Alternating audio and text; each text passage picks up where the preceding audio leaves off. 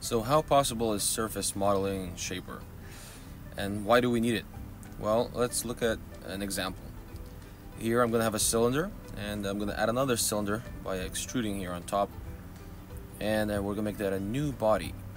And let's say I want to edit that surface, but I want it to change in conjunction to my other surface, and as you can see, just moving that edge does nothing to the other one.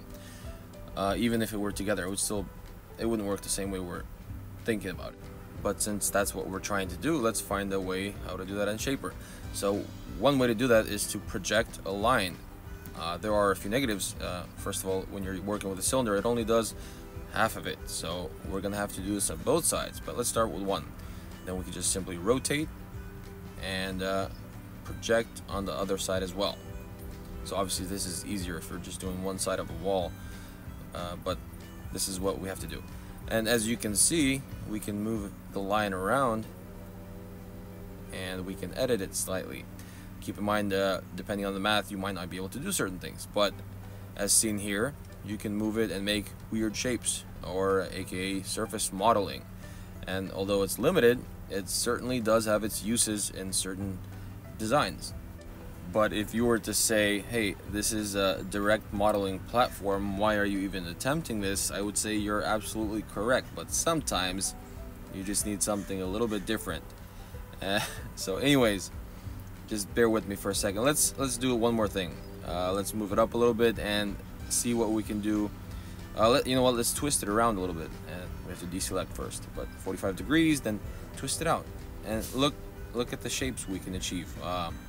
Some things are possible. Keep in mind, sometimes it will not let you, but look at this.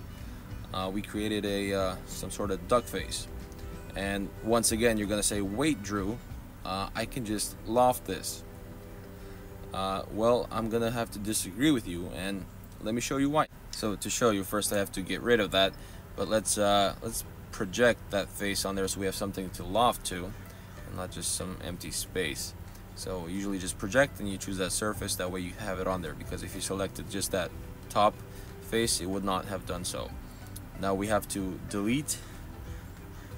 So I typically just draw a shape, any shape that gets the job done. This is the easiest way for me to half circle delete.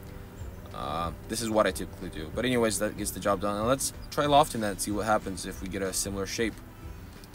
And oh, as you can see, we have so much more surfaces to work with now. This is not the smoothest edge. So again, why do we do surface modeling in Shapr?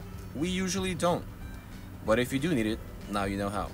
If you like this video, click that like button. If you think that you'll probably be learning some more stuff in Shapr, feel free to subscribe.